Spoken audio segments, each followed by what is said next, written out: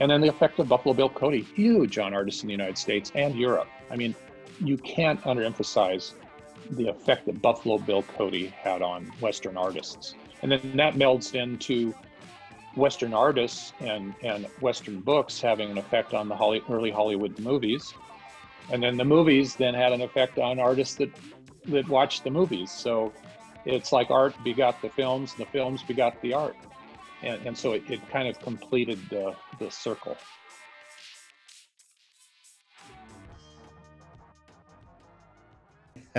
I'm sitting in my messed up office with, you can't see anything. It looks really beautiful, but if you looked around, it was just popcorn and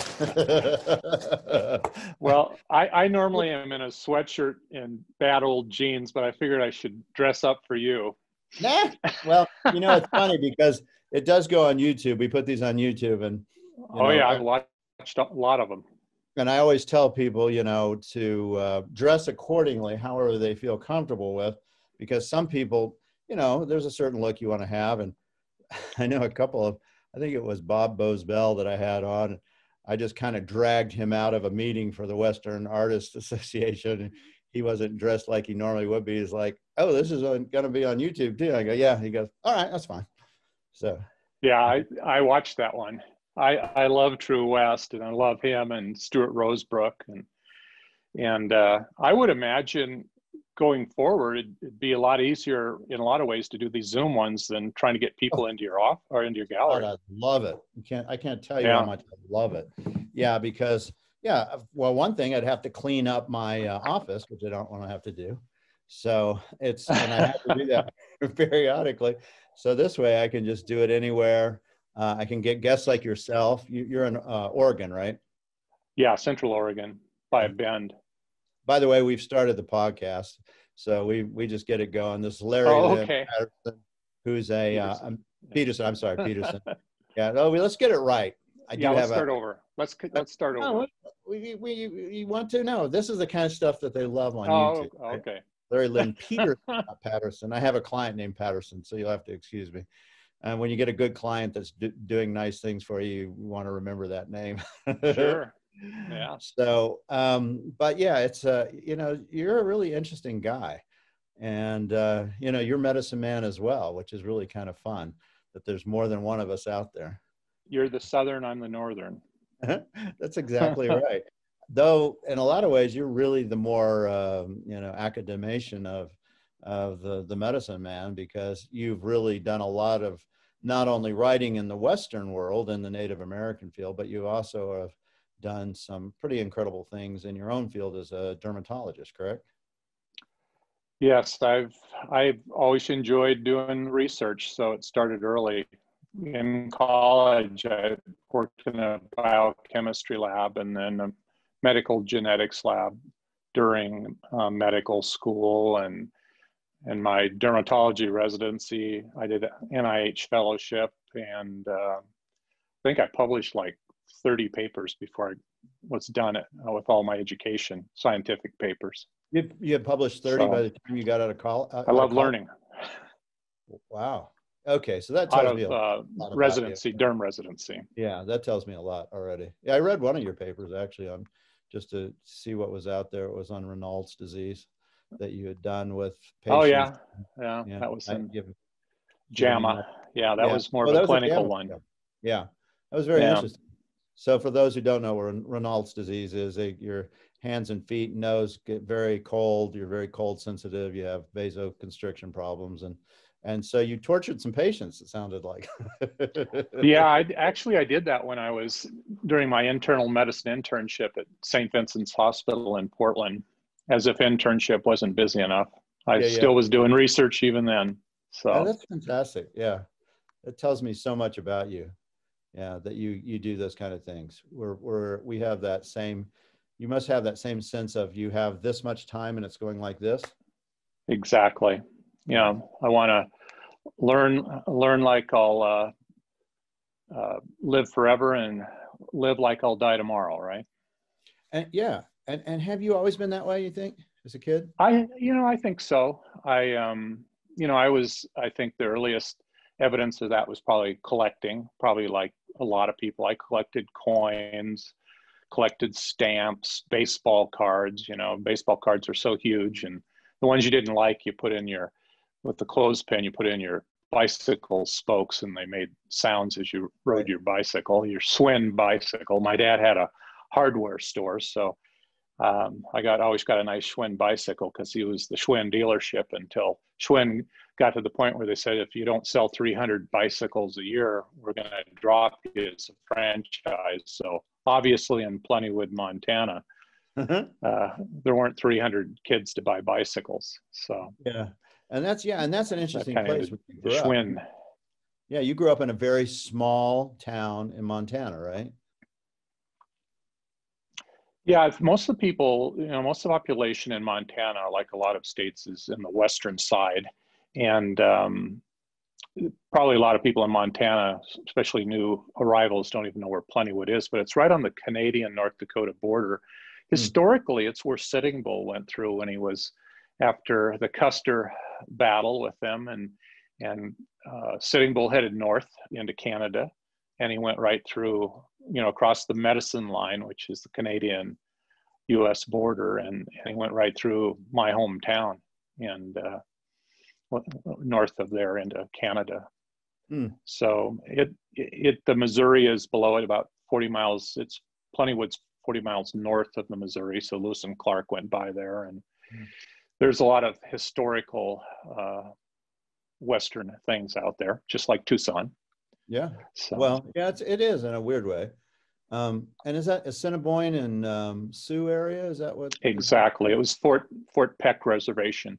One time, about the entire 1/4 northern part of Montana was the Blackfeet Indian Reservation. It went from Glacier Park to North Dakota.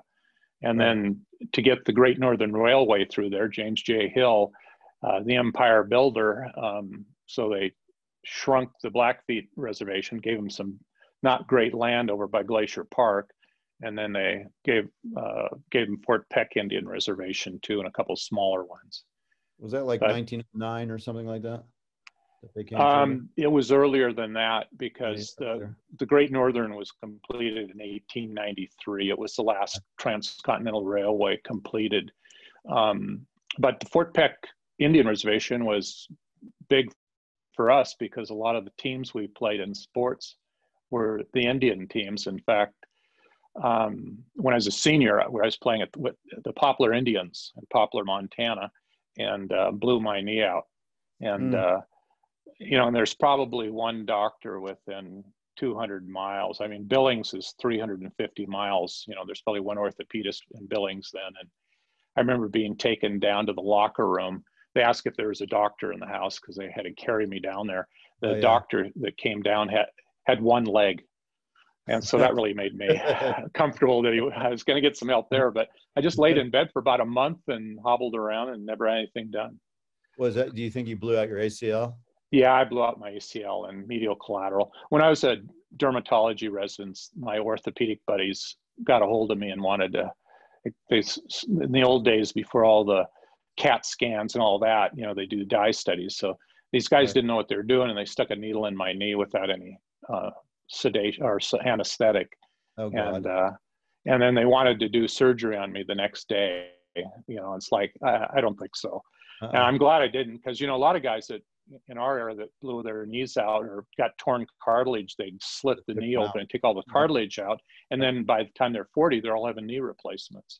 Yep. So I just got to the point where I stayed away from things that, made my knee come out. Yeah, no cut and pivot sports. That's what you need to get avoid. Right, exactly. I remember all those things, working on those. It's been a long, many decades ago, but I still remember drawer tests and all the things that go along with with knee injuries. So, but you're good now. You're still decent. Your knee's okay, or have you?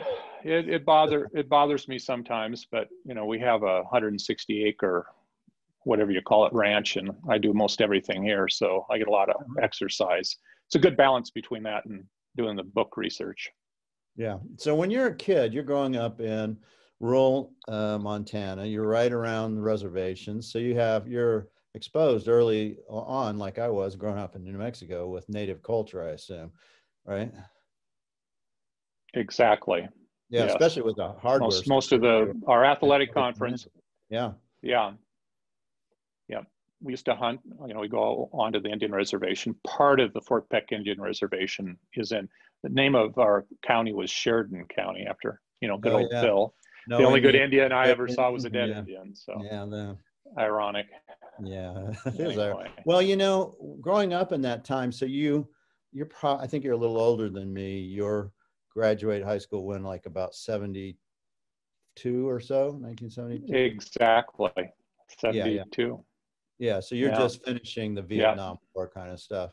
But so when you're growing up, there's a lot of racial strife going on, even in a little town like yours, I'm sure, with, whites versus natives versus all that kind of stuff, I would assume. There was a little of that, but Plentywood, which was the county seat, was far enough away from the reservation that the Fort Peck Indians that were on the reservation didn't really come up to Plentywood that much. It was pretty segregated. They stayed on the reservation, and the only time we really saw them was during sports, Mm. and they were great athletes. I was going to say they Great beat you, athletes. right? They always beat us. Well, sometimes, but it's funny back there. The stock back there is, there's 35 boys in my senior class and 17 girls, and the stock back there, only the hardy people make it. Our starting basketball team, our center was 6'11", and our forwards were 6'6". Off guard was 6'4", and I was the point guard at 6'1", and we played teams that were as big as that on the Indian reservation. It's just big people back there. I remember when I was growing up, even when I was 6'1", I'd be in a crowd back there, and I'd be the shortest guy in the crowd. And I get out to Oregon, and it was kind of reversed. So it was a hardy crowd.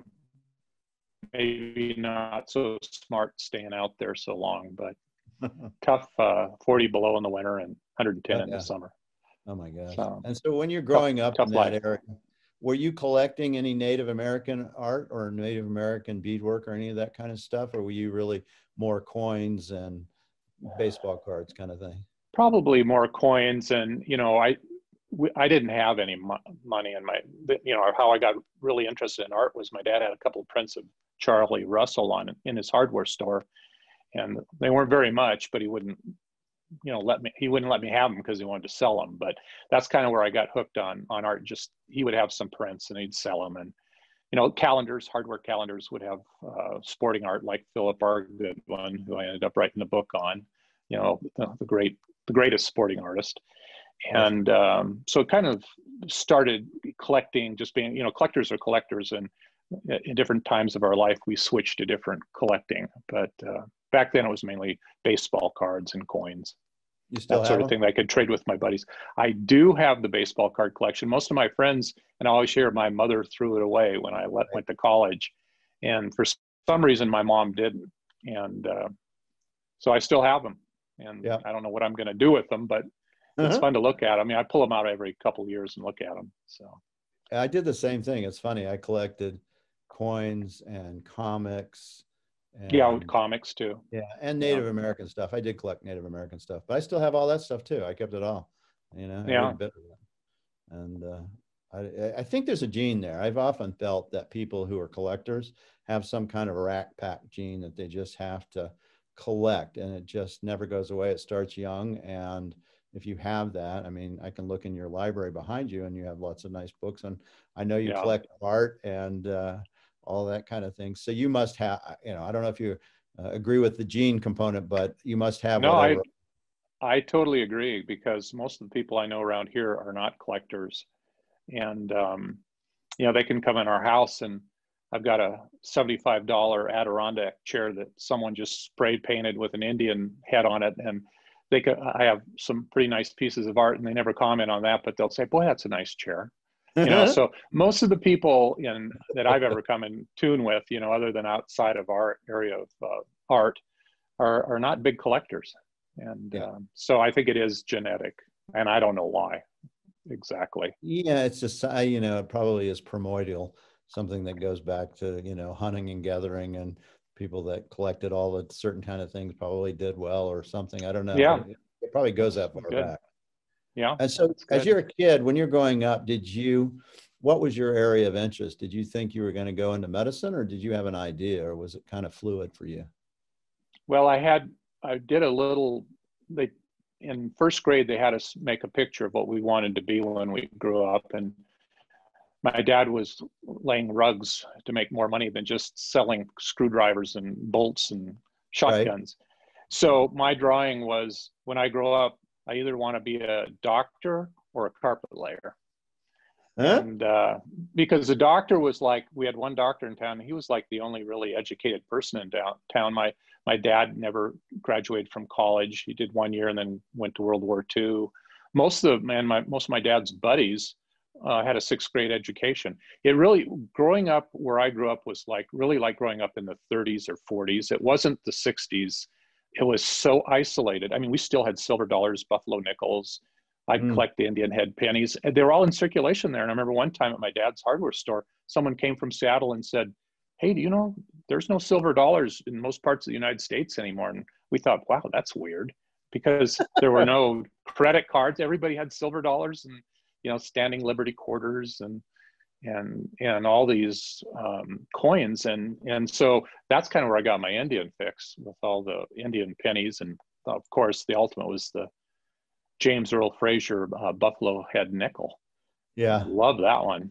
So I have a that's similar kind of a story actually. When I was in like middle school, I would go, and all the ladies that would take the food for the lunch, kids would bring money from home, and often if they didn't have enough money, I think they got into their parents' coin collection or whatever. And I would every day after they took all the money in, I would go through and pick out all the old coins and then trade them for new coins. They didn't care. They didn't understand what I was doing, but it was still around. They were still in circulation, oh getting used. yeah. And what happened, I was laying carpet with one of my dad's employees, summer job, and the United States started going off the total 90% silver in 64, 65, 66. They started going, Right. 40% silver. But I told him, I said, hey, in Canada, they still have all the silver. So we went up to Regina, Saskatchewan, and got all the silver out of it. And then the Hunt brothers, had Right. that push on the silver level that's never hit again. And I sold it all and helped pay for quite a bit of my education. It was great. So you went up to Regina and you just traded out for, was there Canadian coins? This was all Canadian stuff? Yeah, they were Canadian silver. They're 50-cent pieces and quarters, and they're 90% silver. They were like silver. And we just went to every bank in town and cleaned the whole. And Regina's a big city. It's, it was 150, 180,000 then. So we Uh-huh. went to all the banks, back across the border. I don't know if we were supposed to say anything about the coins, No, but that's we didn't. totally illegal, I'm And sure. I I'm didn't sure it know I was. was in. I was just in high school. So Where'd you get the capital to anyway, go in we and get got the, back. where'd you go get the capital to to buy the stuff? Well, I was mowing lawns. Back, out here in Oregon, the kids in the valley all pick strawberries and all that sort of stuff. We picked rock. The wheat fields were so terrible with rocks that they'd pay kids to go out and pick rock, and used to deliver the Grit. I don't know if you ever remember that one. That was a No. weekly newspaper, and it was a Grit boy. So it's kind of like the Saturday Evening Post and the Ladies' Home Journal, where Hmm. that wasn't mail delivery. Those are post boys, and they would get the Saturday Evening Post on Thursday and then deliver it on Saturday. So. And so you go into, well, let me just ask you about your family. Did you have other brothers and sisters? I had two sisters, two older sisters, I see. and So you were the they youngest. were, yeah, one was 10 years, Linda, and then Kathy was 5, so they're quite a bit older than me. Mm-hmm. But I What, hung out with the plumber's kids. He had 3 sons, and that's where I spent all my time. down there, and it was great because they would play basketball. They're all much older, so I'd be playing basketball when I was 7 or 8 against 12, 13, 14-year-olds. And so it really helped me. By the time I was playing kids my own age, it turned out well. Before you blew out your knee, did you think maybe that's what I want to do? I want to be a basketball player? Well, I did, but I think I really had a passion to go to medical school early on. So I kind of my daughter was a really good basketball player when she was in high school, and I told her this is fine. In fact, I coached their teams, won a couple state AAU. I would just soon you didn't chase that one. Just go to med school. She did. Now she's a faculty at Duke Medical. So what did she get her? I kind of early on. I thought, what's that? I was going to say, what did she get her degree in? She's a physician. She's in allergy and immunology, which has been a real nice during this COVID thing, because we early on, like in January, we were receiving information from her that the public wasn't getting, that this virus had probably been around in China since probably November at least. And so a lot of the things we got some terrifying information out of Italy before they released it to the public. So I knew some bad things were going to happen. So yeah, that's the problem, but there's not really much you could do other than maybe try to get an N95 mask. I mean, there's really not much you can do. Exactly. Yeah, we had heard the same thing from our my wife's sister, who was an infectious disease person.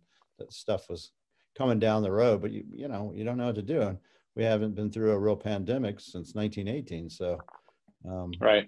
It's been a rather interesting situation. And you're still practicing medicine too, right? No, I actually I bailed out a little later than you, but I stopped at like 11 years ago.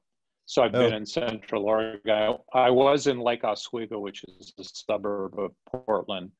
We've moved over here 11 years ago, and that's allowed me to but my dad actually, the reason I retired at age 56 was my dad died of a brain tumor at 56. And right when I was starting medical school, and I said, well, if one of my life goals is to retire at 56 if I make it that long. And so that was a huge factor in my life, because we were very close. You and your father were very close. Relationship with him, and that was a great loss.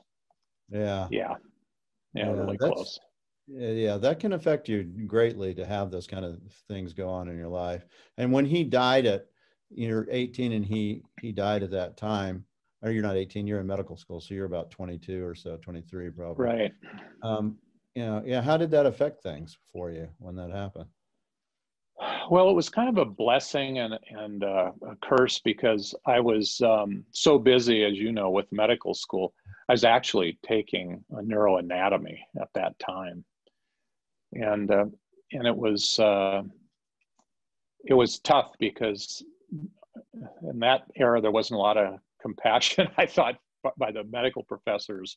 They just, okay, well, get back to class. So. Right. So I had that kind of, I didn't have a lot of time to sit around and think about it, but I think about it all the time. Yeah. It's an ongoing in-process thing. Yeah. Even now, right? Even now. Yeah. Yeah. I understand that. Yeah. I spent a lot of time with my father like that too. So we had lunch together every day for like 20 years. So yes. Yeah. I miss that. Yeah. Yeah. That's tough. Well, when you never really know him as an adult to an adult. I left Plentywood at 18, and so there was never an adult relationship, and so that you miss that for sure. And so when you went to college, you went pre-med. That was your route at that time? Yeah, I went to Montana State for a year. They had, if you're like at the top of your class, they actually paid for your tuition. So I got there, and the first quarter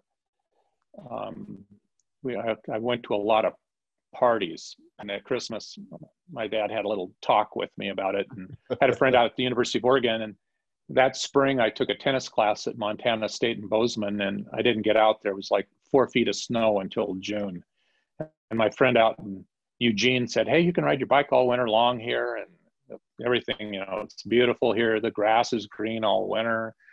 And so I transferred to the University of Oregon my sophomore year, and went from Montana State, where cowboys, lassoing wood cows in the hallways, to everybody laying around the University of Oregon looking like Charlie Manson and smoking pot. And it was a huge, huge shock to me.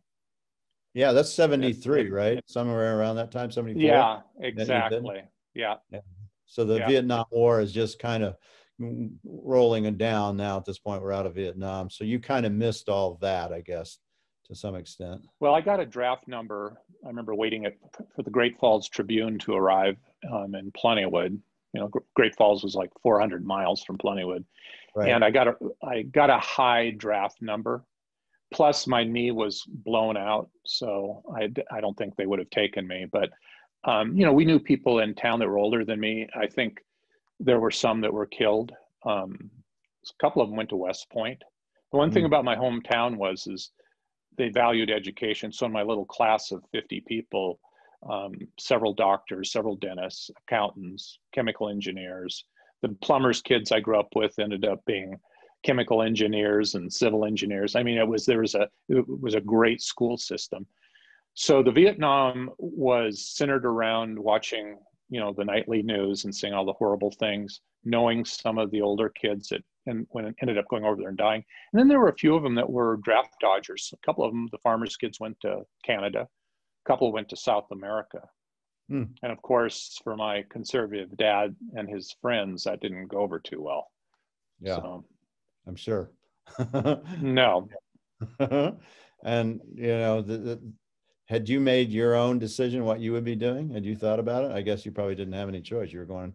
Well, yeah, I certainly didn't want to go. I mean, I don't think anybody did. And I know a lot of people went in the reserves. And I think there was that school, if you stayed in college, you got that deferral. Yeah. Which probably wasn't real fair to the folks that couldn't afford to go to college or didn't have the aptitude to. It probably was a very unfair thing to do. Yeah. Well, it may have pushed some of those kids that were plumbers' kids to go to school, just another concept that maybe they would have stayed in the business and done all that. But if there was a lane to get out and to go and do something else so you could avoid that kind of stuff, maybe some people did get educations that didn't. I never really. I think that's a good point. Yeah. Yeah, I think that's a good point. Plus, when you're in Plentywood, you're waiting to get out of there. I mean, it wasn't like, man, I can't wait to stay here and retire. It was a tough life. I mean, the people were wonderful, but that the environment, the weather was just horrendous. Yeah, and they're mainly ranchers and farmers and that kind of thing, primarily. Yeah, mainly ranchers, mainly dry wheat farming and cattle ranchers. Some sheep, but mainly cattle. And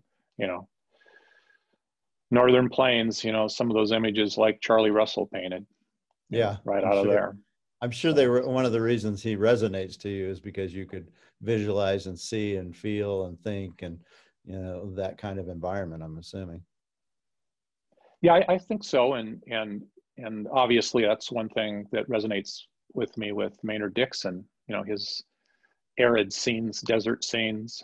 In fact, when I was early in my dermatology practice, I'd go to the American Academy of Dermatology. They had it every couple of years in San Francisco. And so I traipsed down to 728 Montgomery Street. Yeah, very good. And it's really good. Huh? Yeah. And looking for where Maynard was. And, I've got the back. I saw the home of the Blackfeet back behind you. Yes, that's 1938. That's the back of my Call of the Mountains, the Artists of Glacier Park that I did about 20 years ago. So I'm not any latecomer to Maynard, because you and others have done such a good job of keeping him where he should be. And as you know, I showed you in my new book coming out. It was fun doing this new book because I was able to look at 120 of the greatest artists from Moran to Bierstadt to Remington to Russell to N.C. Wyeth and Pleisner and all the Kaus artists, and of course Yeah. Maynard. Maynard makes it in my searchers section. I think I sent you that article. You did. I read that. It was very Western good. Art Collector. Right up my alley, quite frankly, especially that time frame. Yeah, well, the essays, there's 7 essays in the book, and that article I sent you is probably 0.1% of the essays, which examines every area of Western American art. And I learned a lot. I love doing books where I don't know anything. Yeah. And I just love it. I mean, I learned so much about everybody, and the art styles and the schools and so it was a great experience. And fortunately, the books, I went to the printer last week, and once you send these books to the printer, I don't know how you are, but I feel like the stupidest person in the world, because the indexer and the proofreaders find all these mistakes you make in spelling and stuff. Right. It's just like, I can't believe I looked at this 12 times before I sent it to the publisher, and the stuff I miss, it's just, I can't believe it. It's very humbling. Well, the reason you miss it is because now I've done, like, I don't know, 11 books, and I miss them too. And what it is you read it over and over and over, and your brain just doesn't see it because you've read it the same way over and over and over again, and you just can't see it. You visually cannot see it. That's why I give it to a dozen people to go through and find things. Yeah. And I'm always amazed, massive things that they find. And I know. you just need good people to read it. You have the editors, and great, but I send it to lots of different people just so they can find those little things that you go, or sometimes they're just things that I wouldn't ever realize. I called, a big hunk, a kind of taffy, and it wasn't. It was a sugar, and it's like, somebody says, well, it's not that. So, we can only do what we can do, right, as writers. And well, I get by with a little help from my friends, Ringo. Definitely need that. That's for sure. It's for me, it's very humbling when I get done with these books. The low point of the whole thing, there's a high point that you're done with it, but the low point is it takes me a while to get over, when you're OCD like you and I are, and I make these errors, it really gets to me, but it passes. It gets to me less. Yeah. I think. And part of it, I think, maybe because I write a lot of nonfiction. You mainly, fiction, and you write nonfiction. And so right. there's just more latitude, so much more latitude. When I wrote the big biography on Dixon, my God, it was like, I was very pleased when it was done. And I found myself, you say you like to do a topic you don't know about because you learn so much. I found even writing on Dixon, I'd go down these rabbit holes and I had no idea. Yeah. And, it would be like, I'm thinking I'm almost done with that chapter. And it's like, oh my God, I just found another month's worth of work. Oh my goodness, how am I going to finish it? And so for you, it must be, you're going down rabbit holes constantly. It is, and I've had somewhat of that experience like you, because I've done, 3 books on Russell. And I want to get into it too, actually. And every time I go into a new book, even on Russell, there's so many things I learned from people, so it's fun though. I just love learning from other people. I'm not one of these people that I like to listen. So this talking like us, this is something I don't do with anybody.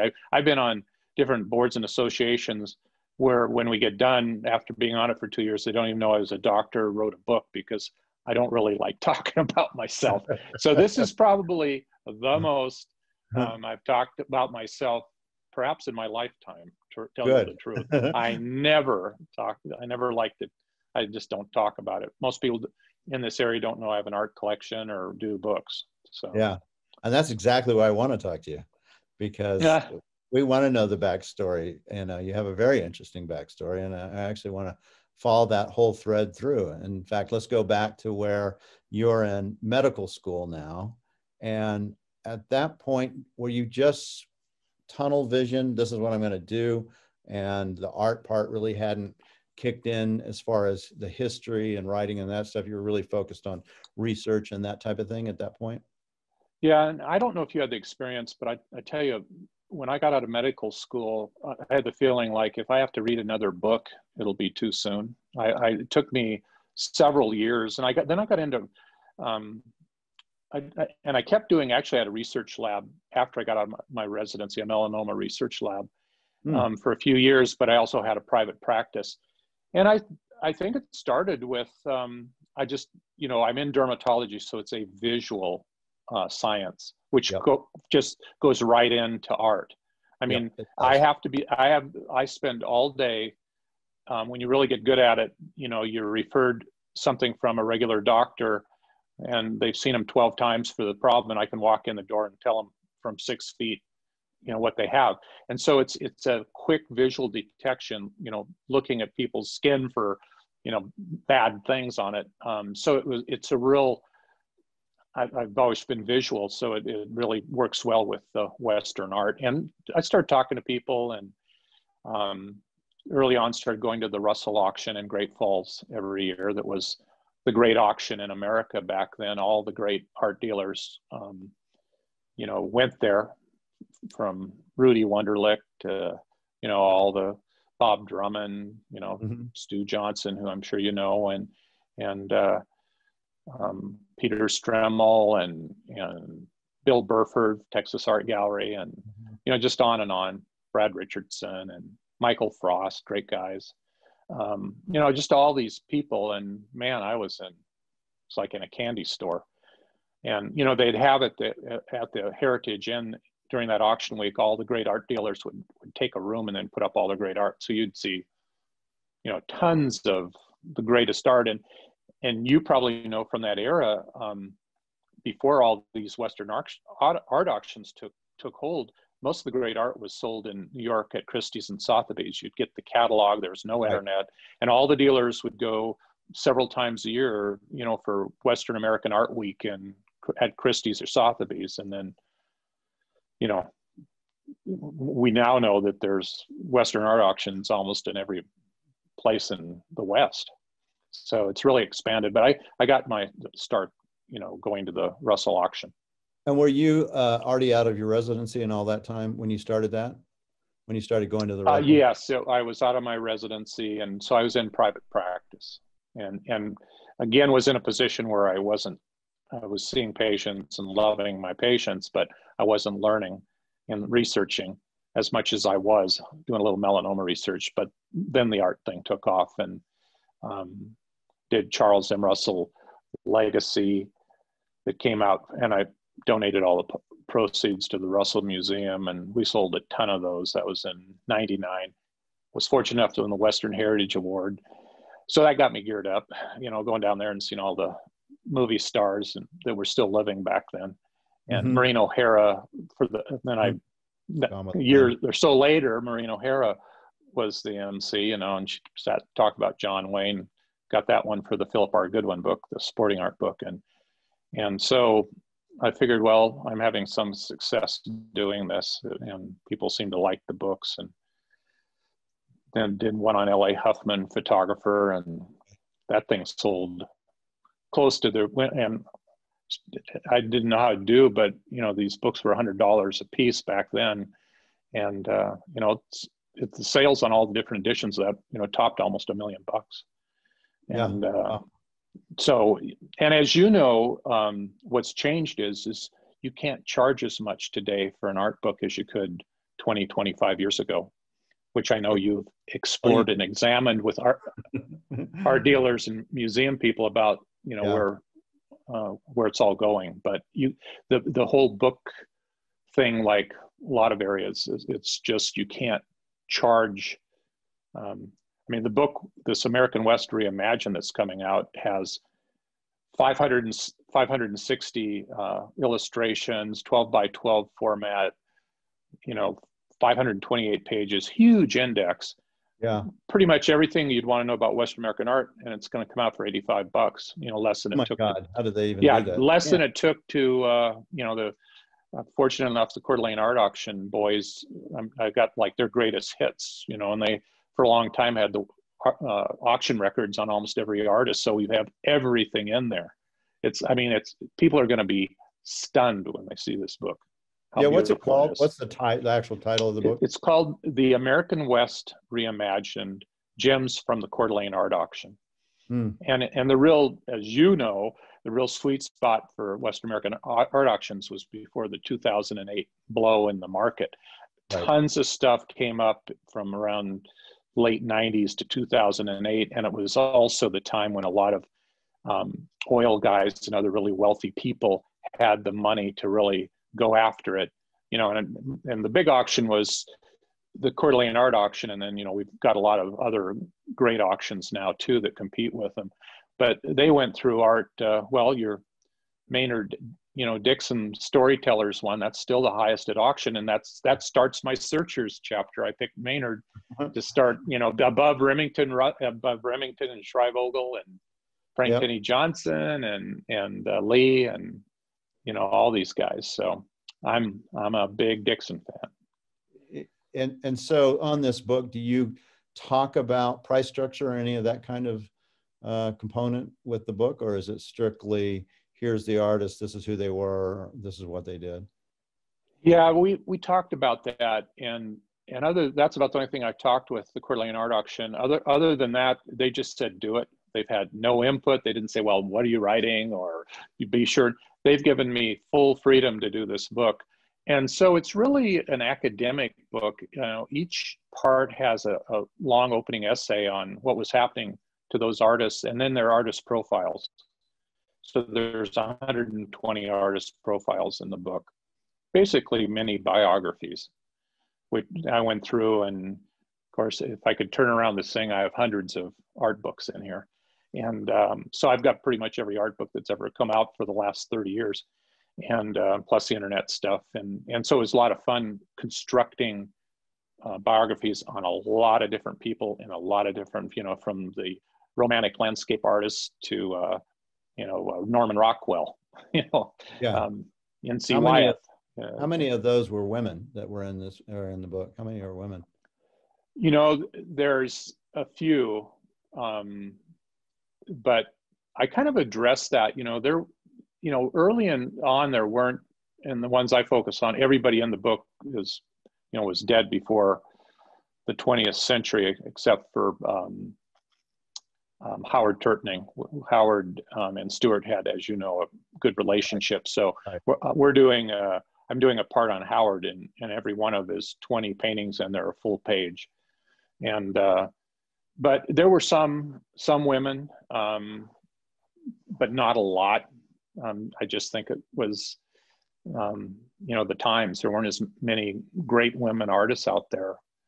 Yeah, especially doing that. Grace Hudson, yeah.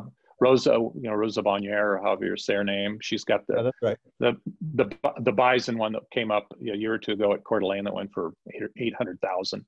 She's a fascinating person.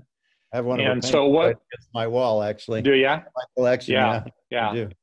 Yeah, I have a really nice profile of her, and Catherine Layton, that probably Yes. a lot of people would know about. She was in LA, but she went up to Glacier Park, did a lot of the Indians in Montana. Mm-hmm.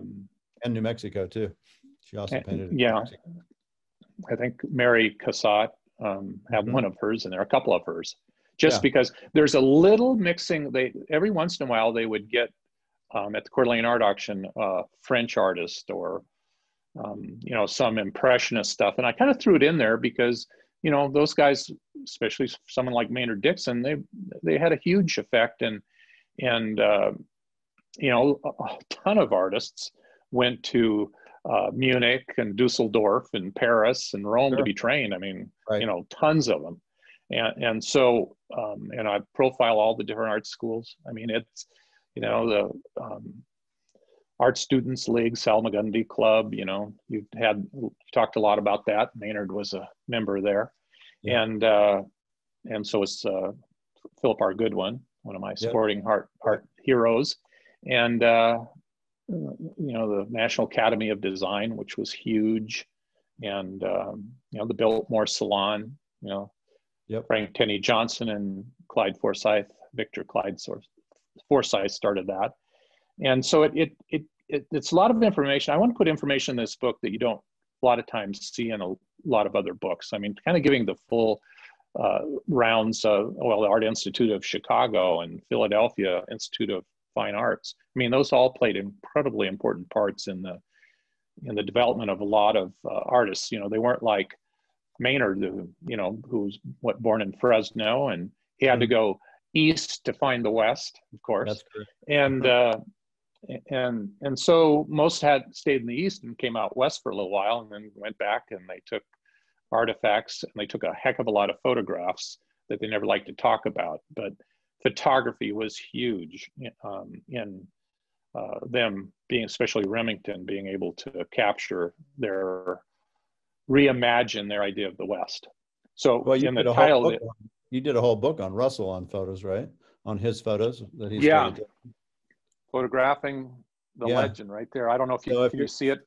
Yeah, I guess people who are listening to this, go to the YouTube part and you can put it in. In fact, Larry, if you have some images of Russell you can share, we'll put them on the YouTube version too, so they can actually see some of those. Yeah, because he got his camera in like the 1880s, right? Or 1890s, something. Yeah, really, but most of these images are ones they took of him. Nancy, Nancy did. Dorothea Lange. Charlie was in Maynard Dixon's studio in San Francisco in 1924. In January 1924, he was going to L.A. because they had a place in Pasadena, and he stopped at Maynard Dixon's studio, and Dorothea Lange took several shots of his face with a cigarette in his hands, and they're in the book. And then Dixon, I think, had his exhibition there at the Biltmore a month later, and then Charlie had his unveiled the Buckard and the Buckaroo Bronze there shortly thereafter. But so, I mean, a lot of famous photographers. Edward Curtis took Russell's photo at the Biltmore and did a couple gold tones. I have actually a photograph Curtis did of Russell that's signed by Curtis and Russell. Wow. Which I think is, I think that's one of a kind. That may be one of a kind. Yeah, that sounds like that one's into a museum at some point. It probably will, because I do a lot of stuff with the Russell Museum and the Montana Historical Society. So, yeah, you're actively involved with the Russell Museum, right? I know that for sure. Yeah, I'm going to actually be the chair of the board of directors in March. Yeah. I've been on and I actually, it's kind of funny. I got into it, 25 years ago, and I was the chairman of the National Advisory Board at the Russell Museum, and I had all these guys that were 25 years older than me, multi-millionaires, all art collectors, and and they were all so much older than me, but became all great friends with them, and almost all of them are dead now. And so then it's evolved into being the chair now of the board, and I do a lot of stuff with the Montana Historical Society. That American Trinity book I sent you, all the proceeds went to the Historical Society to bring Indian children to Helena to see their collection. Yeah, I saw that. I thought that was fantastic that you did that. My hats are off to you for that, to give all your book, not just a little bit, all your proceeds to have American Indian children be able to go do things like that is amazing. Congratulations on that, quite frankly. Well, I think we all need to try to do our part, and it's pretty minor, but you feel like, I don't know about that. As an author, to give all the entire royalties, everything that comes out at sales, that's a pretty big deal. Well, feel comfortable and happy I can do it. And I want to ask you, when did you begin writing? At what point? How old were you, and why? Because you're a physician, you're busy as hell. I know what a dermatologist takes to be a dermatologist. And I agree with you, by the way. I fully believe that radiologists and dermatologists make the best art collectors, art dealers, art critics, because they do look for color, lights, just little shades of Yeah, change. your brain's just trained that way. Yeah. I think that is very true, I would say. And I think I pick up a lot of things in art that a lot of people probably don't, Absolutely, and I don't know 100%. what that means, but Yeah. I don't know how important that is, but I think I look at art a little differently than everybody else. I think it's But very important, actually. I actually almost went into dermatology, interestingly enough. I was in the Navy physician, and I looked at the residency and went out to Bethesda and all that. And I worked in a derm clinic for 6 months just because I liked it so much. I had yeah, no idea this was related to art at all at this time, but I just loved, the thought of being able to see different patterns and shapes and things. And I was always very interested in like radiology, which is the same thing. So it makes clear sense to me that you would be very good at art. It just totally makes sense. But what point was it when you're practicing and you're so busy that you go, okay, I want to be a writer of history? I think it started with, again, going to one of the Russell auctions, and a fellow I befriended was into memorabilia like Charlie Russell cigar boxes and calendars and postcards. There's Russell, all that sort of ephemera, which I ended up writing Charles M. Russell Legacy, and which did real well, and sold out like in 2 months, like 5 or 10,000 copies at $100 a piece. But Wow. I and he was so endearing and loves Russell so much that his name's Jim Combs, and he's still a dear friend of mine. And he really, opening up his collection, he had a collection that was like no other in the country. And so I actually, in those days, I did like the legacy book. It's a big 12 by 12 format, 400 or 500 pages, 1,200 images in it. And I photographed the whole thing myself. I went around to his thing. A lot of the images for legacy were photographed on his wife's friend's ironing board Yeah. in their house. I went Right. around the country. I had my little tripod, knew nothing about macro lenses. I had learned photography, so I did. And I had those days you could take a bunch of stuff on the plane. So I'd have two lights. Had to figure out what kind of film to use. And so the legacy was totally, as was the LA Huffman. The LA Huffman has like 600 images in it. And I photographed that whole book like in a morning at Gene and Bev Allen's house in Helena. That's the one that almost sold $1 million worth of books. But I got my start in 97, 96. I was right around when I was the chairman of the National Advisory Board at the Russell Museum. And when I get into things, I get into them pretty good. So that's how it started, and the success of them. They sold well. It's not like I had all, and I paid for all the books and then donated all it to the Russell Museum. And it wasn't like, oh, well, these books are sitting around are we gonna have to mark them down to $5 a piece? And so that was motivating. I mean, you don't want to spend that much, how much time it is doing a big book and then they don't sell. It kind of goes, okay, well, maybe I'll go back to baseball card collecting or something. But it worked out. But there had to be something more than that. Was there this The epiphany? passion was there.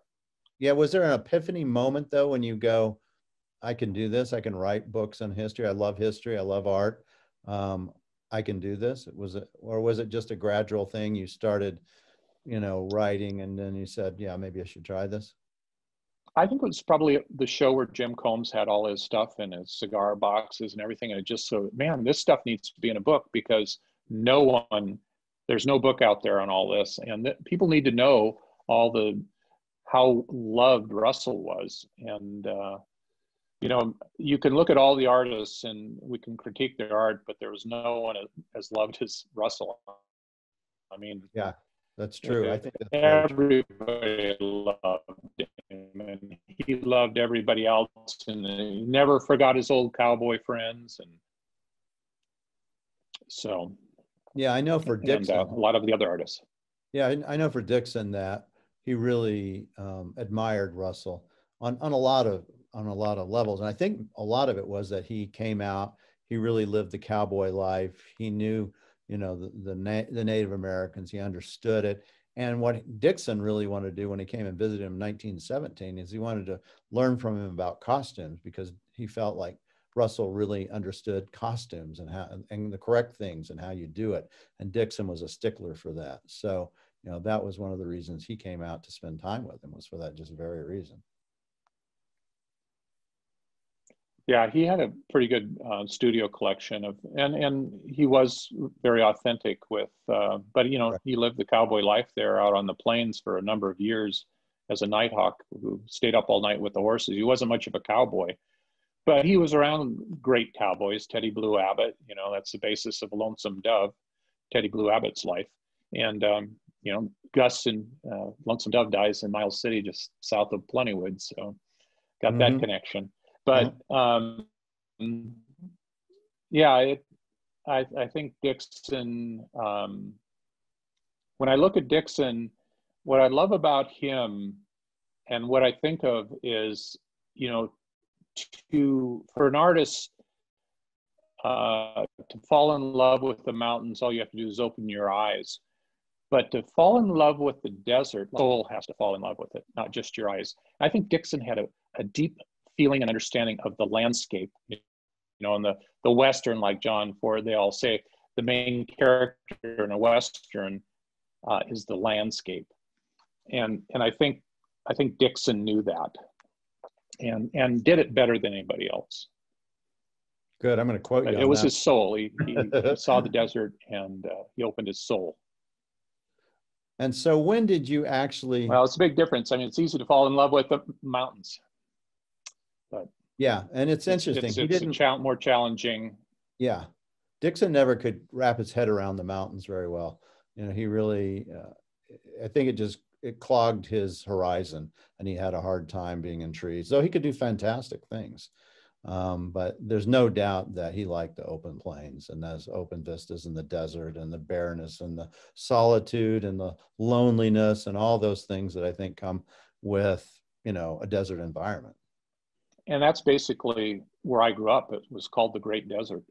And one other thing I think about Dixon that maybe a lot of people don't understand if you didn't grow up in a place like I grew up, it's the sky and the clouds. The desert allows you to look up and fall in love with the skies. So while you may look down and it's pretty barren sometimes a year, you can look up at that big sky in Montana where the clouds go as far as you can see in the horizon, those billowy, and they look like they're going to come down and kiss you on top of the head. And I think Dixon, in so many of his paintings, you know, the problem with the mountains is there aren't skies. You know, you might have some mists or clouds in there, but the plains open up your ability, your soul, to fall in love not only with the landscape but the sky also. Yeah, you're right on. I agree with that 100% what you just said. And so when you started writing, how long till you decided I'm going to quit doing medicine? Because that's also a big thing. You were 56 when you quit, right? That's when your father passed away. He was well, that was my goal because my dad had died at 56. So I hung in there. I enjoyed what I was doing. Enjoyed patients. Didn't enjoy all the insurance problems and capitation and all the other stuff. You know, you can talk to any doctor and they say all I do is spend time filling out forms. And for a little boy from Eastern Montana, kind of a rugged individualist, having insurance companies tell us, you know, fill out these 9 forms before you know, by the time you get done, it's like you pay the patient not to come in because it costs you more to, you know, from your bookkeeper. I think when I finished, my bookkeeper said we were billing 500 different insurance addresses, and each one of them wanted something else. So anyway. So when you quit, you're 56 and you start whole hog right into writing. Yeah, we moved over here and, you know, we have 160 acres, got a small lake and pasture, and I do all the work. I'm the ranch hand, which is good. It keeps me physically fit. I just don't sit up in a desk in a dark room and so it's a nice balance. But, you know, I only do books where I kind of have those aha moments. I did one on that you probably haven't seen on John Clark a year ago. It's a big No, book. I did. I looked it up actually. Very Oh, did interesting. you? I looked up his Yeah. sculpture. Yeah, he was Yeah. deaf, mute, and yeah, no, I did, in fact. Yeah, and why did you pick that subject matter? Because he's a, Well, kind of obscure guy, really. Yeah, he had been in my book, The Call of the Mountains, 20 years earlier, the one back here that Maynard's in. So I always admired him, and his sculptures wood sculptures would show up at auctions around Montana. Most of my friends had his pieces, and Right. the Montana Historical Society and the Russell Museum have very important pieces. And Rockefeller's collected his pieces, and some very famous President Harding had one of his pieces, and so he, at the time, was the most famous woodcarver in the country, and was promoted by a bunch of people, and it was a dramatic story because he was deaf and went to deaf schools, and his grandfather was Malcolm Clark, who was murdered by some of his relatives, and ended up causing the famous Baker massacre, where they went in and soldiers were looking for the people that killed Malcolm Clark, and they ended up going into a village of innocent old men and women and children that were dying of smallpox, and they cleaned them out. They killed everybody. It's kind of like the other Washita or Sand Creek, Wounded Knee. They just went in and killed him. The general that they told him it was the wrong village, and he was drunk, and they went in there, and it's so. And Malcolm Clark, John Clark's grandfather, before he was murdered, was one of the founders of the Montana Historical Society. So he was a big name in Montana, and Charlie Russell and John Clark were friends. Every time Charlie would go up to Glacier, he'd stop at East Glacier, where Clark had his gallery, and go in with Joe DeYoung, and Joe was deaf, and Charlie, and so Charlie and John Clark and Joe DeYoung would do sign language to each other, and so that was fun for all of them. Sharp was deaf too. Do you know that? Joseph Sharp? Yes. Yeah. The beat of the drum. All he wanted to hear was the beat of the drum. And he fell into the Ohio River. They pulled him out, and his mom brought him back. But he was, and he always said, when he was out painting, he could talk. There's a whole thing on whether you want to use sign language or you make the deaf kids talk. And I talk about that in the Clark book.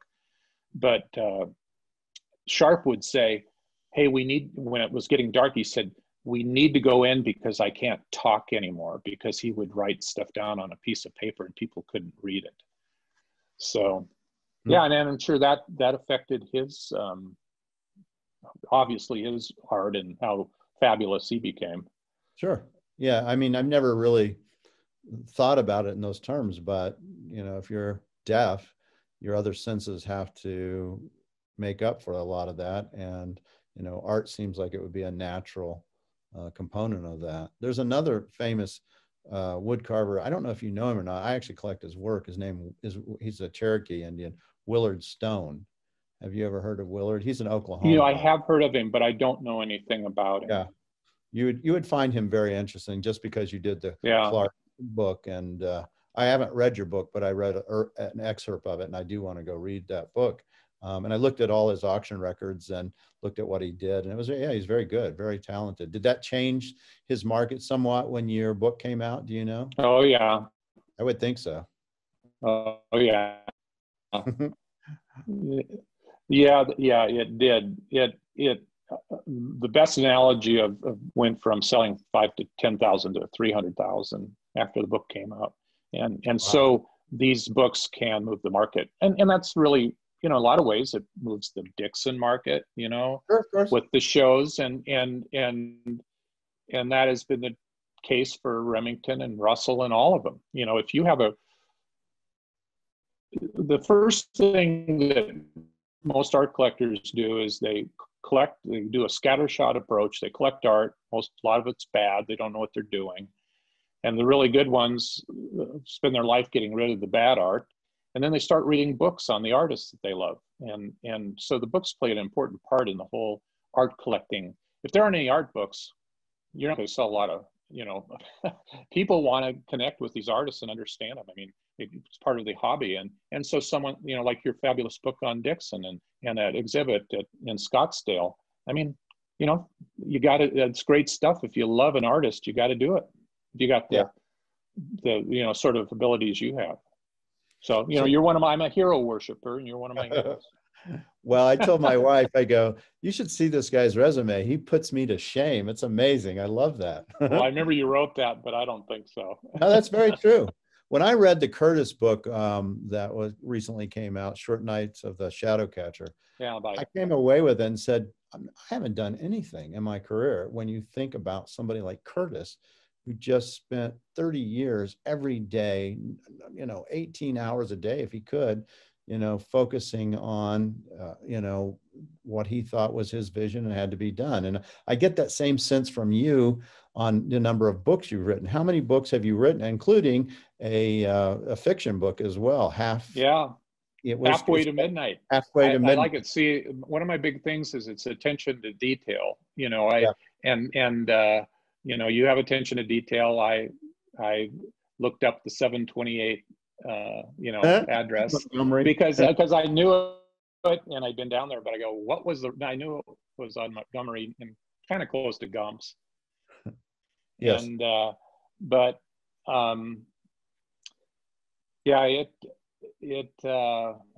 don't know. A bunch of them have been reprinted, but I think it's, 13 or 14. Interesting, just a quickie on Halfway to Midnight, which I have behind me. I did that in 2010 for my class reunion. And the story is a pandemic in 2020. My God. I read part of the book, by the way. I downloaded it on Amazon. It's kind of a goofy thing, but I wanted, and I put all my classmates in there because we had a class reunion.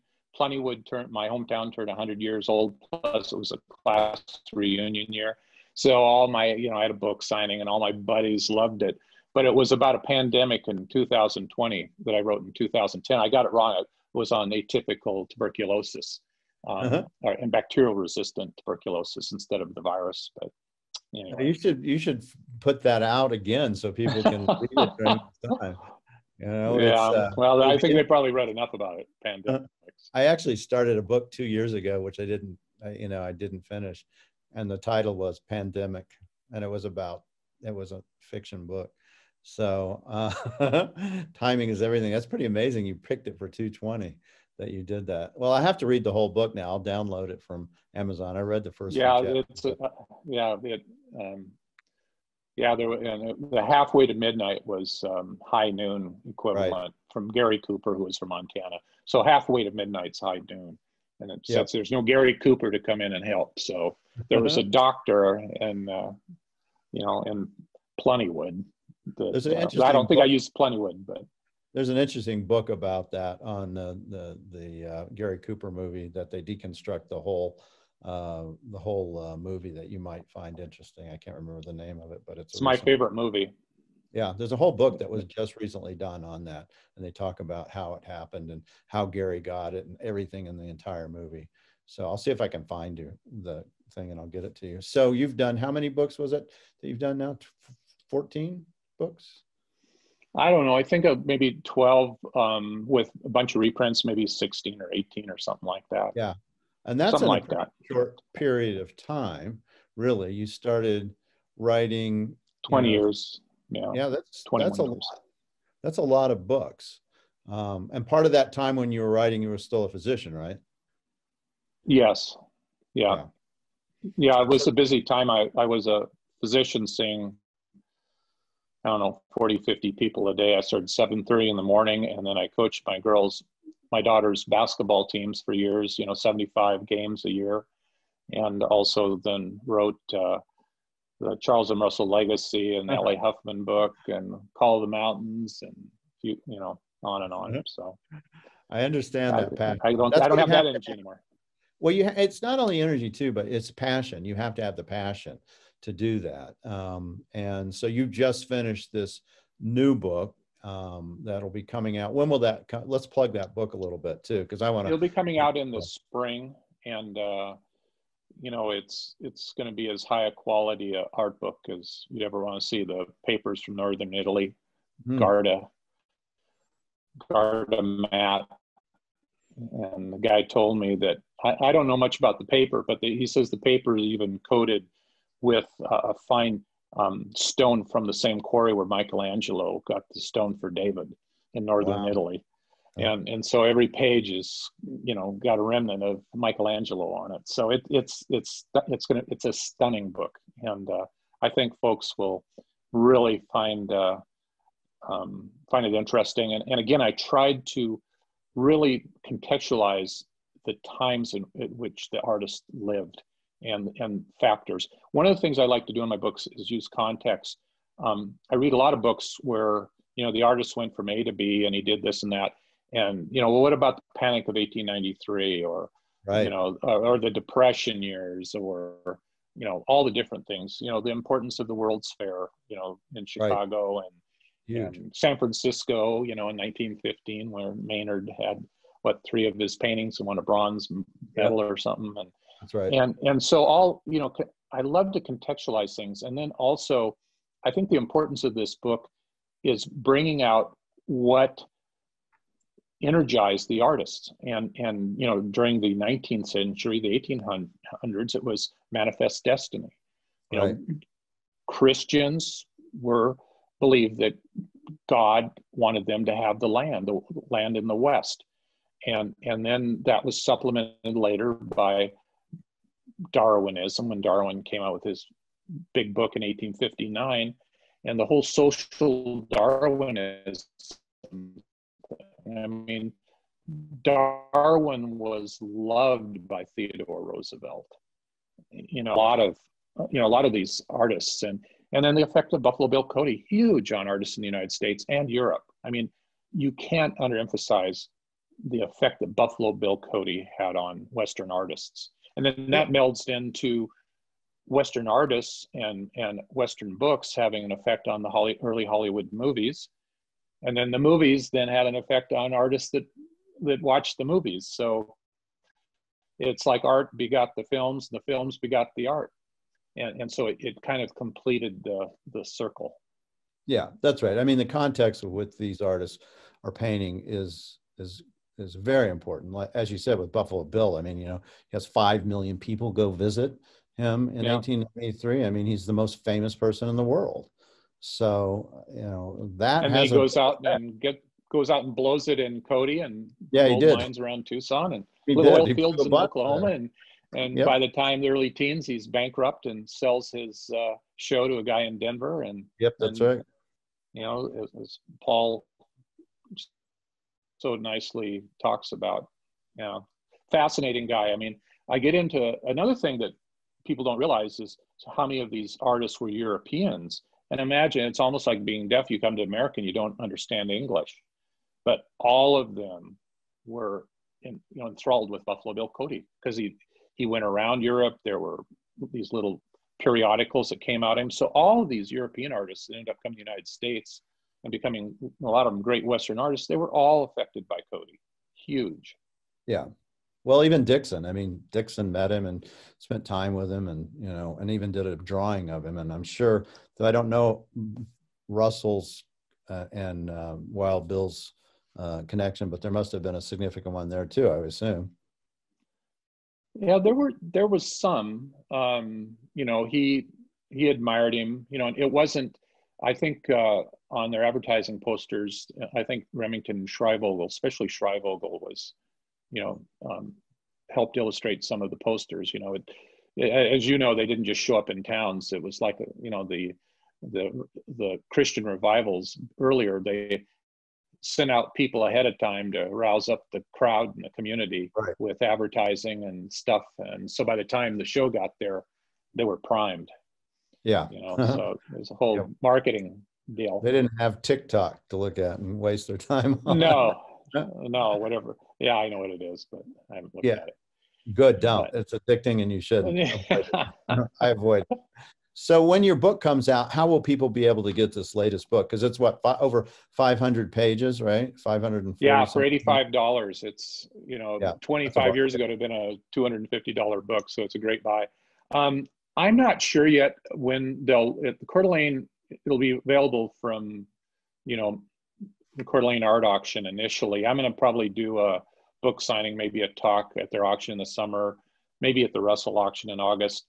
And it'll eventually be on Amazon and museums and things. I don't know how they want to release it yet. Yeah. In fact, I got to talk to them about that. They've really given, they really just said, do this book. And one person I should mention in the whole thing that I feel bad that I haven't is Bob Drummond. I think I mentioned his name, but he was one of the main guys at the Coeur d'Alene Art Auction, and I think he's really the father of the Western American art auction. He was a rungus specialist and sporting art specialist. He and I talked.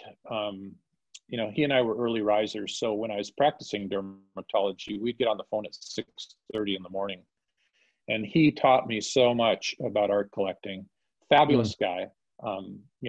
Put the Coeur d'Alene Art Auction to a great extent where it is, and magnetic personality. Everybody loved him, and he just died October 6th. And I wish he would have been alive to see this book, but I got to, talk to him right before he died, along with, and I talked to Peter Hazarick before he died, one of my other heroes. Yeah. And, but I just want to do a plug for Bob, because I kind of did this book for him, because, so much of the art, he had his hands in before he retired.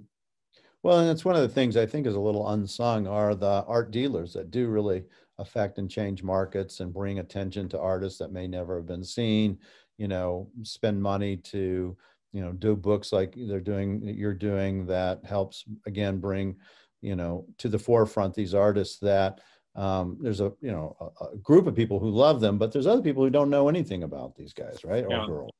And so, and part of that is art dealers, and Drummond clearly is one of those leaders in the field. And he was an interesting guy for sure. I agree. Yeah, he's the one that got me going on Goodwin. He said, you need to do a book on Phillip R. Goodwin. Then I find out, he's one of the great, trained by Howard Pyle. People back east, he's like a god. He's like Dixon, and which I didn't know. I did for a span there. I did talk at the Prix de West show at the National Cowboy and Western Heritage Museum, what it's called now. But I did a bunch of Prix de West talks, in June, and I thought, boy, I've done one on Russell down here, and Goodwin, at a sporting artist at this, and I couldn't believe it. I must have sold. I had people lined up for hours buying that book, because everybody said, "Oh yeah, I remember his images on calendars we had when we were a little kid." Right. And then they had the Year of the Cowboy, and of all the cowboy artists they could have picked there, it was their big anniversary, whatever, the Year of the Cowboy, and they picked Phillip R. Goodwin cowboy image, When Things Are Quiet, with a cowboy kind of laying on a hillside with his horse, and so that's all Bob Drummond. I would have never done that without him. That's amazing. And so what do you collect? So, because you're a collector too, and this show is about collectors as well. So I collect sporting art, of course, mainly Goodwin, Frank Stick. And I have a lot of photography, a lot of L.A. Huffman and some other artists, some Curtis. I've got a Glacier Park room that I did a book on John Fery, who is the big landscape artist. And so I have a little Dixon, the Flathead Brave one, the little Flathead 1909 laying on his side. Oh yeah, I know that. That's in my book, and I was able to get that years later. So I collect a lot of Russell's friends, like, Barine and some of the local artists around Montana that that he was friends with, and like Marchand, the New York Illustrator, and Will Crawford, who brought him to New York for the first time. Some of that, and I've got some Russell things, some couple bronzes, and that's good. Other paintings. They're hard to get. That. Yeah. I would think if you write a book about a man, two books on Russell, I guess, that you instinctively want to have some of his artwork around you, even if it is incredibly valuable at times. That it would be unnatural because you learn and know so much about him, including what are the best time frames, what are the subject matters that are most interesting. So it seems like it would be unnatural that would be one that you would want to be involved in. But you never had the interest to go, let me be a dealer in this as well, because you have the knowledge for sure. Well, I have purchased quite a few pieces that I sold too at auction. Yeah. I've never been a dealer where I, hey, call me and we'll make out a deal. I've usually sold them at auction, and so it kind of builds on itself as I sell things at auction and make money. Then I, kind of addicting, that sort isn't of thing. Yeah. And, but you get to the point, like I said, and you well know more than I do, that a lot of people that get excited about art, they either have a wooden eye, as Drummond used to say, or they just buy something to buy it. And then they spend a lot of time, massaging their collections as they understand the art better and the artists. And, you let some of that stuff go that really isn't great. And you try only keep the great stuff because you can only keep so much. So. And are you still buying? Not right now. I've put a little bit moratorium, which makes my wife happy. She keeps going, you're doing that, you're buying that, what are you doing for? But she's very loving and supporting. So you got to have a wife that puts up with this. But one of the shout outs I'd like to make, and you mentioned him, and we've talked about him a little, was Edward Curtis. Yes. Who I profiled him in the book. And I really believe, it's really hard to say, oh, what's the greatest artist? Because, you got Maynard with his desert landscapes, and you've got Moran with and Russell and Remington.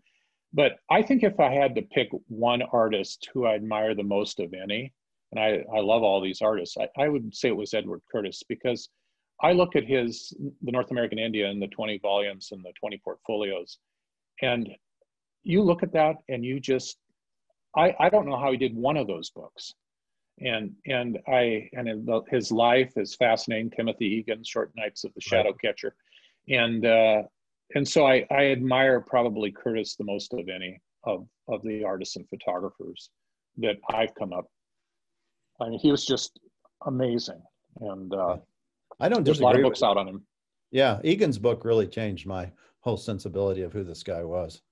And and I encourage people to go read Timothy Egan's book. And just a shout out for Curtis. The Curtis Foundation has a website, and it's amazing. They have all things about him and different documents and resources, and they are documenting every set that's still around of Curtis's.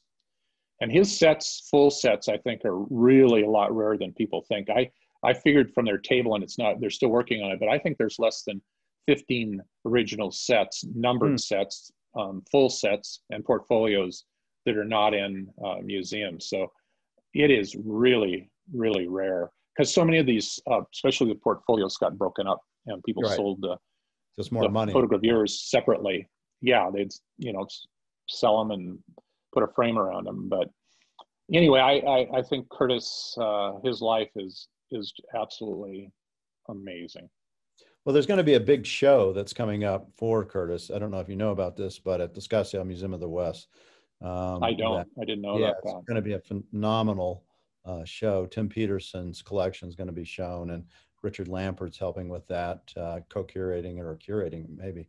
And it's going to be one of those amazing shows. It'll be a monumental show, and that'll be, I think, maybe in August is when it comes up. So you'll want to put that on schedule, and everyone else should put it on their schedule too. Yeah, the Dixon show comes down, and I think the Curtis show goes up. So they're really getting some great exhibitions there.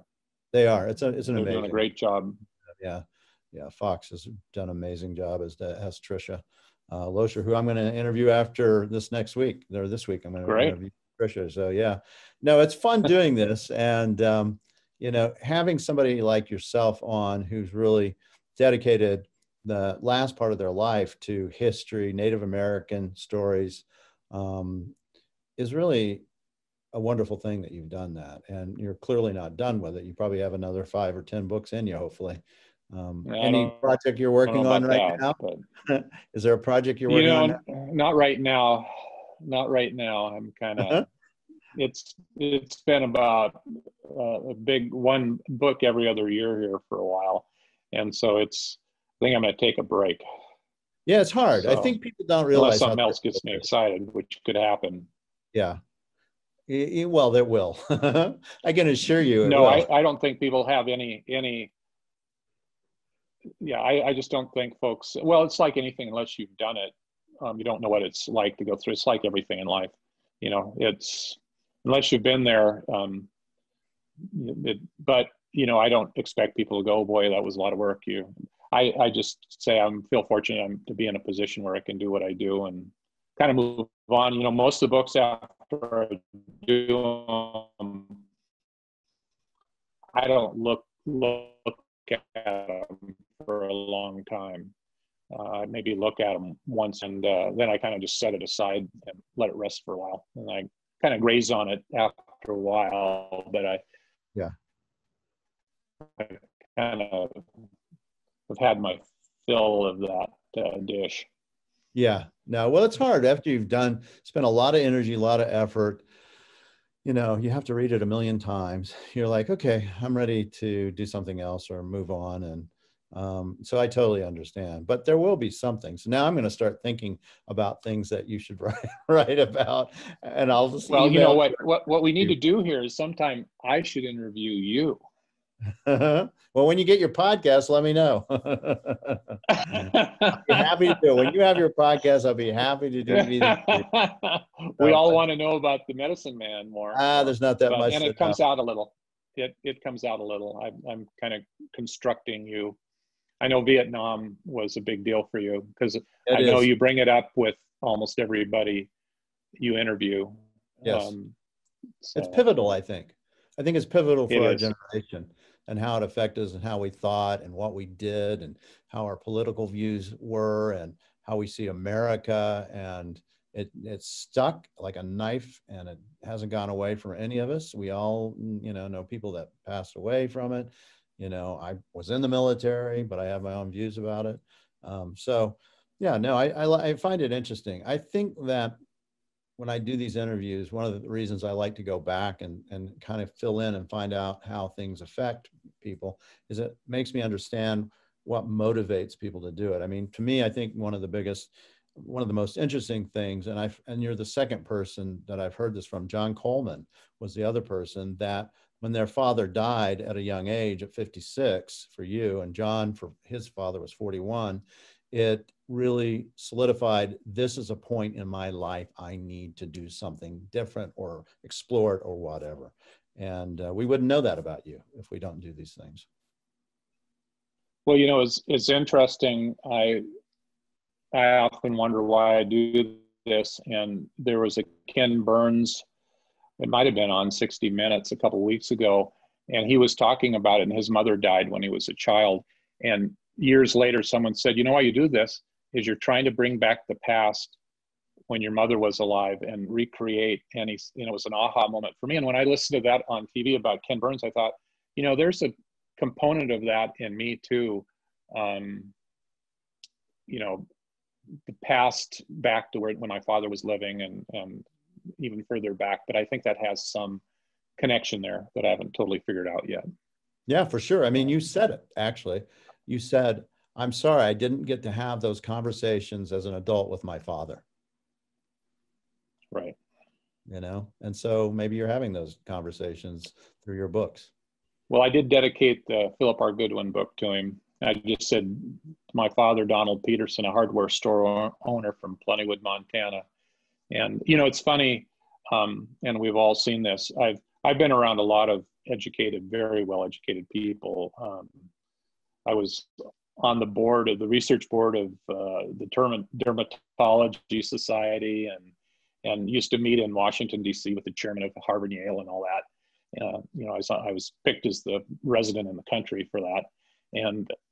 But I go back to the people that were my father and his friends, and I think they're every bit as intelligent and smart as any of those people. They just didn't. A lot of them didn't have the opportunity or the money to, or the luck to. And a lot of this we all do. You and me and everybody else that have had some success. A lot of it's luck, being in the right place. I mean, you and I could have ended up in Vietnam and be killed. We could have had different parents. We could have, so I think we all need to not feel too proud of ourselves and realize that a lot of this is luck and the right genetics and the right family. Yeah. And the right time on this earth. Yeah. Just a moment, the right moment that you live. And, you clearly have a connection to where you grew up. You wrote a book using all the characters of people that you grew up with, and, I wonder about your father selling those prints in his,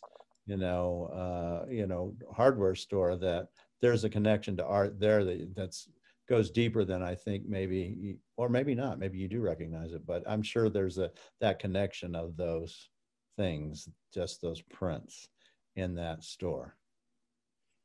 Well, he was very smart man, and in our house he had got all the magazines, the Saturday Evening Post and Argus and Sports Illustrated, and all the hunting and fishing and Time and Life and Look. We had all those. So I grew up with a rich collection of literature that I ate up as a little kid, and he provided that, and he was very much focused on me going to medical school by the time I was in first grade. So he moved me along. What would you think he would think about you being a writer now of art? I think he would like it. He was always very supportive of anything I did, and he was not critical when I screwed up. That first quarter at Montana State, I went to I always think of this. I went to a football game and had a 95-cent bottle of Annie Green Springs in the stands, and my buddy was standing next to me in an army jacket on. My hair was down to my shoulders, and someone took a picture of it. I was holding up the wine bottle, and it ended up in the Montana State yearbook on the front of the sports section. It was like sports, a dedication, and they have me with the bottle and that got back to my counselor in high school. But my dad, that was uncomfortable, but my dad, he was very nice about it. So I've tried to be like that and not get too critical. So. Well, it shows you're a very humble man. I love that about you. You're an erudite as well, and not only what you've done in dermatology, which I think people, when they look at your books, and I hope they do, I hope they go and read a bunch of your books and listen to your books. Or you're not on Audible. You need to get on Audible, by the way. But I know I almost did that with one thing is to plug is American Trinity, Jefferson Custer and the Spirit of the West, which is on Kindle. But that is one of my favorite books I've ever done, because it really does explore racism with the focus out West, but it does have the Civil War in it. And it's a big book, over 700 pages, 1,800 endnotes and 800 references. That thing took me, and I learned, boy, did I learn a lot. I bet. Yeah, that was a fun one. So, yeah, do that Audible. You should have it on Audible. I know. You should. I know. Yeah, I've got a perfect guide for you. So when you're ready, just let me know. He can read it beautifully for you. So, and you'll be surprised. It takes a lot of effort on those too. When you do the Audible, you have to follow along with the reader, the person who's doing it, and make sure they pronounce every word correctly. Yeah, that would be a challenge on that one, but might be worth it. Definitely would be worth it. Any last parting words you'd like to say to the people who are out there, where they can find your books? You don't really have a website for those, right? No, I just, I do the books. I give all the money away. Fortunately, like the Clark book I did last, it sold out in one afternoon. And so I haven't, I just didn't want to get into that side of it. I just am doing this for once I start getting a website and all that, I don't want to do it. But this new book, will be available from the Coeur d'Alene Art Auction. I'm sure it'll be available on Amazon at some point. And hopefully all the museums, most of the museums have been nice enough to pick the other ones up.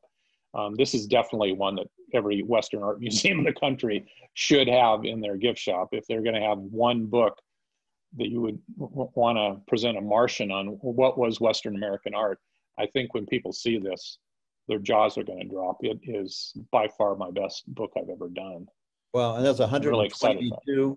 122 biographies. 120 profiles, 7 essays on the American West, sporting art, illustration art, and romantic art and all of it. I mean, it's got anything you want to know about Western art. And the index is like a mile long. I mean, it's a huge index. I told them, don't spare anything. So it's 4 columns on one page, 12 by 12, and it's like 30-page index. I mean, it's got every, it's even got Norman Rockwell's dog Pitter in it. And I thought, wow, now they're getting down to the nitty gritty.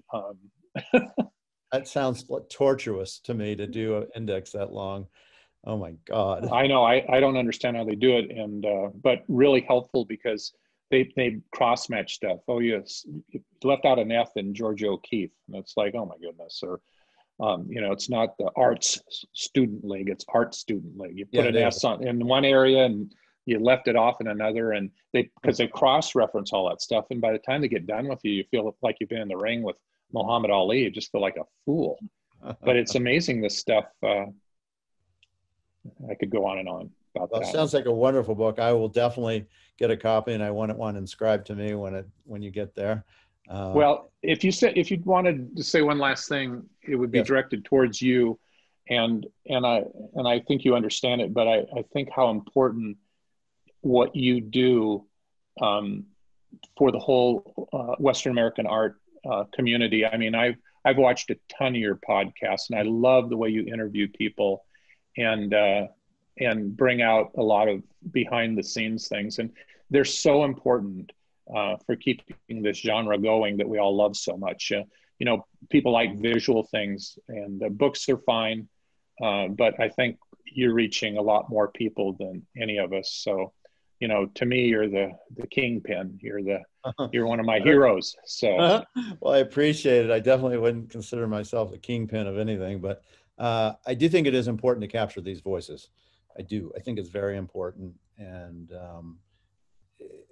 it's a media that can reach other younger people who will potentially go, this is a field that's very interesting, and it's an American field for sure.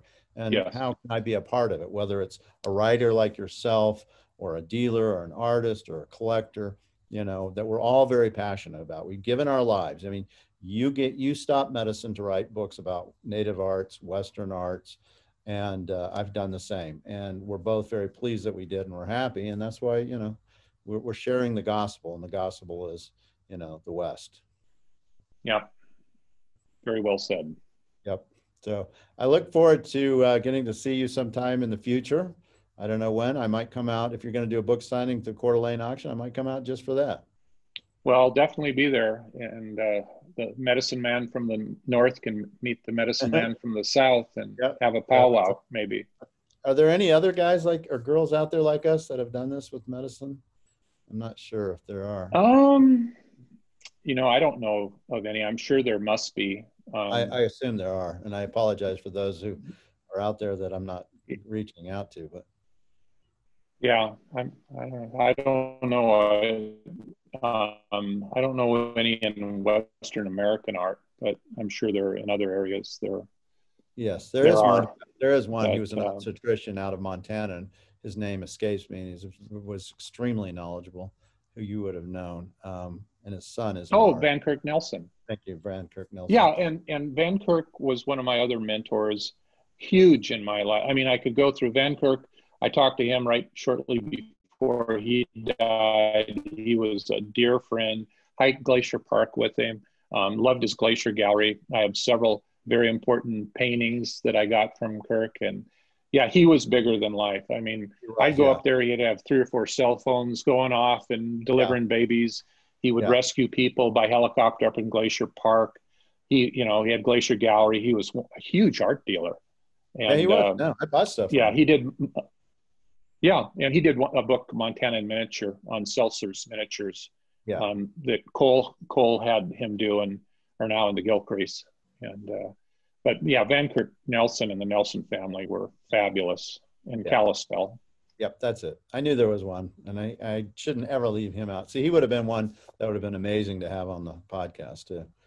Oh yeah, and that's the great thing about your podcast now. As people pass on, they can Right. look back and because there's so many people. You and I have both had, from Bill Burford to Peter Hazarick to Van Kirk Right. Nelson to Paul Mesa to Bob Drummond, Steve Rose, all Yeah. these guys that I knew really, really well and were wonderful mentors to me. And I'm probably leaving out some I shouldn't. Ginger Renner.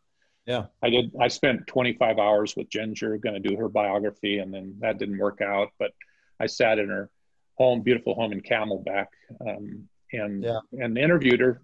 Just like your interview, I interviewed her 8 hours a day for days, Jeez. and incredible story. I mean, we could talk an hour on her adventures, and Yeah, those are the kind of people you want to capture before they're gone. So you should do well, something with that. If you have all that information, you should do something with her, with a book or something. yeah. Well, she died a few years ago, and Yeah. so many of the folks like that aren't around now, and when they die, they just, so much of that history, the early history of the art dealers, it was such a different world back then before the internet. Yep. Yeah, it's almost like postmodern and contemporary art. I mean, you have a cutoff from when the internet started in 95, 4, whatever, when it really kind of started. What happened before and then what happens after. And a lot of the great dealers are pre-internet and never got to the internet, never will. Some are still alive. Some have made the transition, and like Al Anthony at Adobe Gallery, did a fantastic job. And then some people like me kind of bridged both worlds. So, and hopefully I'm taking it to which that is other hard to do. I mean, you got to be committed for that. That's not easy. I have a lot of friends that they won't even get on their laptops. I send them a piece or something I've written, and their wife has to print it out. And Right. My friends in Montana, the wife has to print them out, so they'll read them. They will not touch a laptop or have anything to do with the internet. Well, they're scared. Those folks are still around. Yeah, they're afraid. Yeah, and I understand that. Yeah, but as a physician, you had to use the internet, you had to use computers, all that. So yeah, you're not afraid. The person who got me said you need a computer was my mother. So back in like the 80s, probably, she's like late 80s. You need to be getting into this. I still have an Apple II somewhere. Yeah, I remember my neighbor got one of those, and I couldn't believe it, but that could do. All right. Well, I'll let you get back to farming and enjoying yourself. And I'm sure there's another book that'll come out of you in the near future, but you do have to get that motivation. I understand it. It's that spark. And, but the spark will hit. I only like to do books where I really get the spark hits. I don't want to I could never have someone call me and say, would you do this book for me? And it's like, no, I don't want to do that. And I've had a ton of people contact me. Hey, you need to do this book. Can we do it? And I just like, I really don't care about that person, or I don't have any interest in doing that. I mean, your time is precious, and you want to do, like your passion with Dixon. I mean, who wouldn't be passionate about Dixon? It's just fabulous. No, but you got to have it.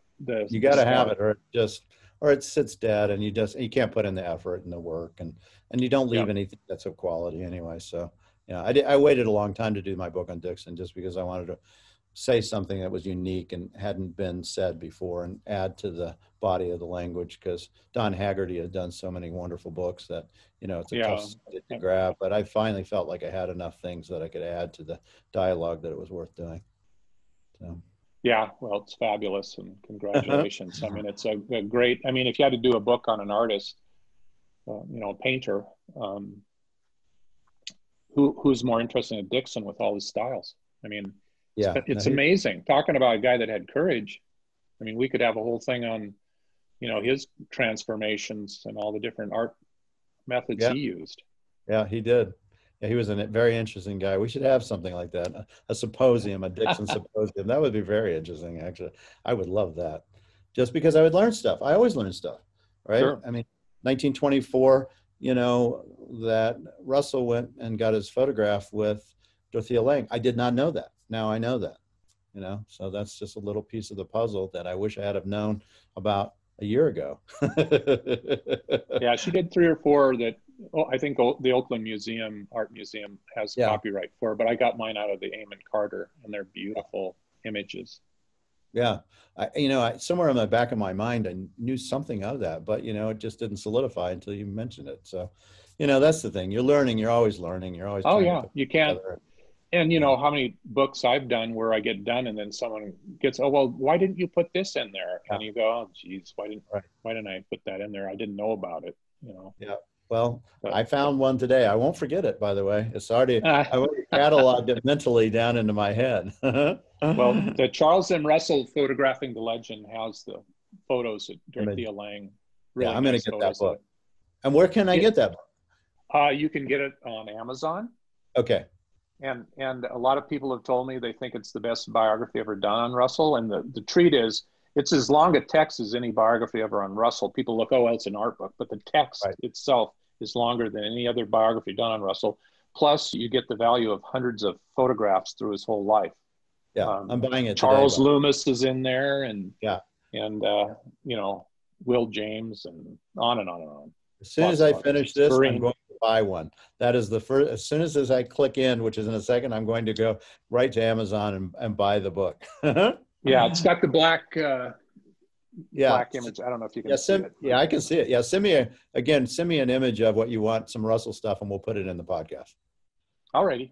All right, very good. Stay safe. Yeah, you too. And we'll talk sometime soon. I have a feeling we'll be talking more. We should be. We should be. I agree. Call me sometime. All right. Yeah. Thank you so much for letting me talk with you. I appreciate it. I learned a lot, and it was really fascinating. And congratulations for just spending a life well lived. You know, that's hard. Not everybody does it. You did it. Congratulations. Luck and genetics. Perseverance, my friend. I think it's perseverance. And you know that time's going like this, and you recognize it. And you recognize it from as being a little kid and all the way, and you're still doing it. So kudos. Keep going. All right, I'm going to go order a book. Good. And I would maybe suggest you order 5, because family members all would love one for Christmas. And it's Christmas, right? And all the proceeds go to the Russell Museum. So all right. Okay. There you go. I might get more than one. Yeah. But I'm definitely getting one for myself. So all right. Take care, and we'll talk soon. All right, there. Bye. We need your support for the Medicine Man Gallery channel, so make sure to click the subscribe button and tap the little bell icon to be notified when we upload a new video, which we do every morning on Wednesday and Friday. See you soon.